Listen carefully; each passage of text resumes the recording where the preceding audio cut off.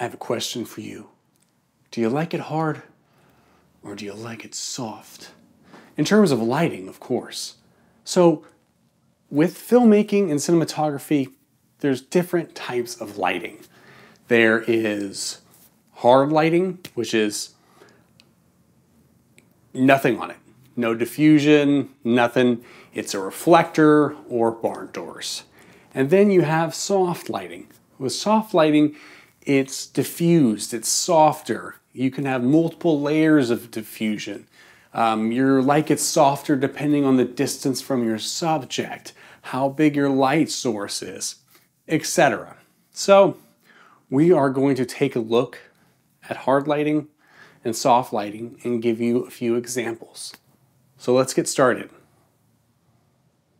So we have hard lighting. Typically, hard lighting is used in horror movies or thrillers, some dramas maybe. And then we have soft lighting, which might be used in comedies and dramas. It really just depends. There's no hard line or anything like that when it comes to how to use your lighting and what type of movie. There is just these types of stereotypes in movies. Now, hard lighting is pretty straightforward. It's hard, it's not as flattering. It's used to set scary tones in movies. And then we have soft lighting. Now, soft lighting is essentially hard light with diffusion in front of it. Now, there's many different types of diffusion, many different types of softness. I'm not going to go over everything like that. I am going to go over some good tips for soft lighting and how to achieve soft lighting. It's pretty straightforward. You've seen maybe a couple different videos about it, and maybe you learned something new today. But I'm going to give some examples so you can see how it looks to choose what type of lighting you like most, right? We're going to give examples of hard lighting with a reflector. We are going to give examples of different types of soft light diffusion. So we have a light dome, we have a soft box, we have a book light, and then we also have Cove lighting. A soft box can be used in many different ways. You may have seen them before. They're big boxes with wires and they have diffusion, a black tarp around it. And they could be circular, octagonal, rectangular. They all have different uses. Today we're going to be looking at like round soft boxes. So I'm going to be using an aputure mini light dome too. And then we also have a light dome we're going to use. It's the Lantern 90 by Aputure. It's a big soft box lantern. And then I'm also going to be doing a book lighting technique. With that, I'm going to be using muslin as my bounce and a one-stop diffusion for the other side of the book light. And with Cove lighting, we're going to be using unbleached muslin.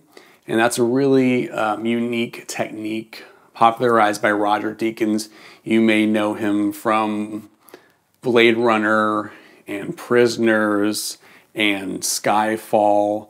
He's the cinematographer of those movies and many other movies, No Country for Old Men, etc., Fargo.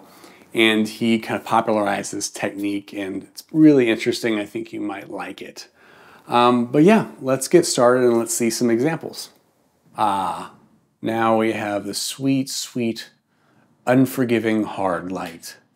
The light that doesn't flatter your skin at all, and you definitely need some type of black pro mist filter on it to make yourself look better. It's hard, it's not flattering.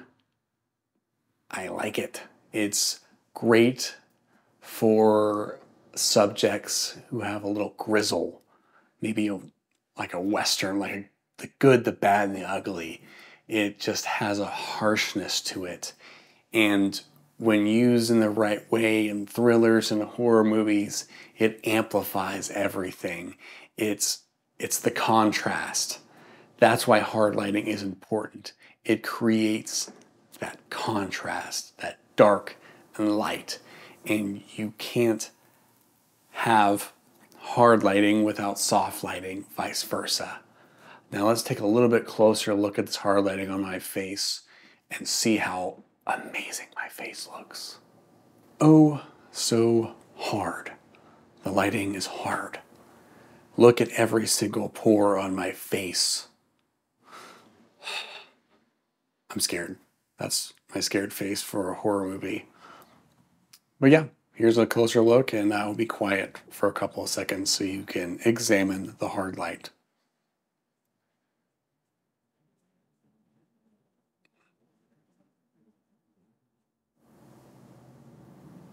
Okay, let's move on to a small softbox.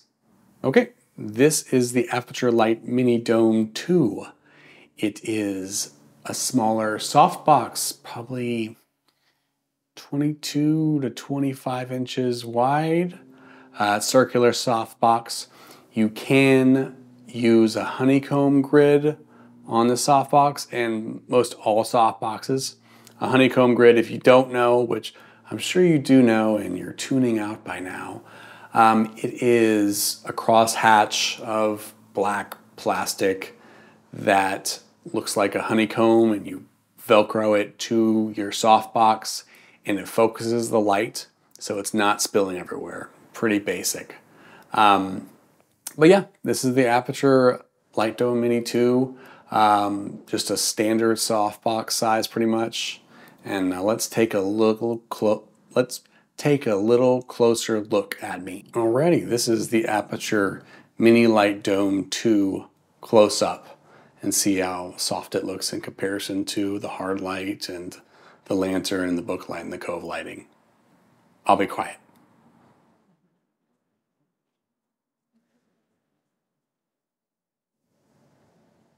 Let's move on. The lantern. It's directly to the right of me. It's set at daylight 5600, and this is what it looks like. Using a lantern, it's quite soft, and it gives a great wraparound effect.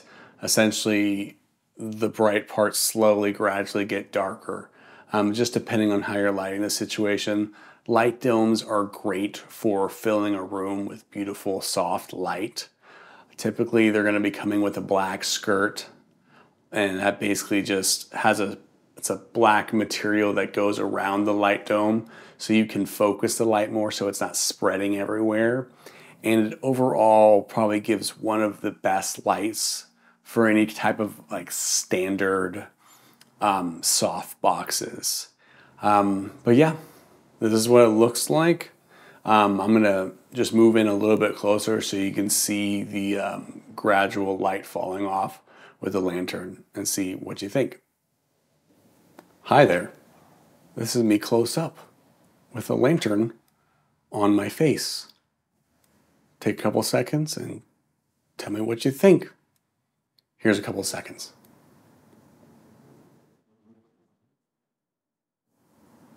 All right, let's move on. Okay, next up we have book lighting. Now, book lighting is pretty neat. It is a piece of diffusion and a bounce board or any type of bounce, and you put the light in between the diffusion and the bounce and wedge it like a book. And whether it's you're using it on a light stand or you're putting it on a table, it typically is like a partially closed book and the light goes in between. Typically it's a hard light with a reflector or some type of projection mount or barn doors. You point the light at the bounce, it bounces off the bounce board, and then it goes through the diffusion, double softening your light. Right now I have unbleached muslin, and I believe it's a half stop diffusion going through, so you're kind of seeing what this looks like. It's a pretty cool item I got from Westscott. My brother actually got it for me for my birthday a year ago or so, and it's just a cinema kit set for like a 6x4 frame. It comes with like, you know, a negative fill, diffusion, reflectors, and it's kind of like this modular system, so you're not bringing these huge things with you, or you don't need a huge truck to carry this piece of diffusion. It's pretty interesting. I like it. But yeah, enough rambling. This is what I look like with a book light. Let's see me a little bit closer. Okay, this is the book light closer. So soft, so pretty. I realized I'm kind of in a mood today, like a very goofy mood. I don't know if it's because I'm getting older or what, but I'm feeling goofy, and in a good way, not like I'm going crazy kind of way, like I'm cooped up somewhere filmmaking constantly talking about lights. All right, I'll be quiet now and take a look at me doing a book light.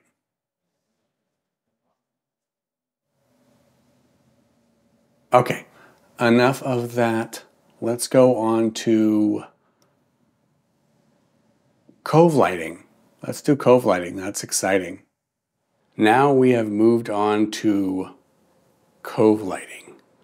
Cove lighting is a very interesting technique. It is not the easiest to set up, but if you're doing multiple scenes in the same area, it is great because there's not as much of a necessity to relight situations. What Cove lighting is think of 180 degrees of bounce and having the light either on the ground pointing up at the sheet, or the light being mounted on the ceiling pointing down at the sheets. Maybe mounted on the ceiling, or they could be on C-stands pointing down. And basically, it's, a various amount of lights, typically maybe 3 lights. And the first light is your light that's the most motivating, closest to the light source. Say if there's a window to my right, I would have that light be the brightest, and then the next light be half as bright, and then the third light be half as bright as the second light. So it kind of tapers down.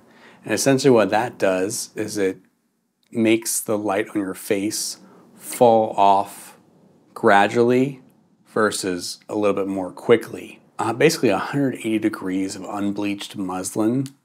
And unbleached muslin is used a lot in Cove lighting because it does look better when it comes to skin tones. It warms them up. Say if you have lights all daylight balanced, and you balance them on unbleached muslin, you're gonna get a little bit warmer skin tone, a little bit more texture, if you wanna say.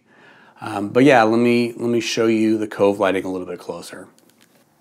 Okay, now this is the Cove light a little bit closer. I have been slowly getting more tired, and my energy is tapering down. I just had a moment before. But yeah, I'll be quiet and you can take a look at this Cove lighting.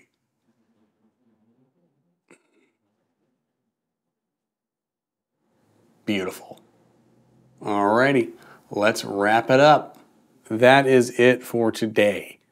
Tell me what you thought in the comments. Do you like hard lighting? Do you like soft lighting? Which was your favorite lighting setup? Did you like the video? It pretty much took most of the day to make this video.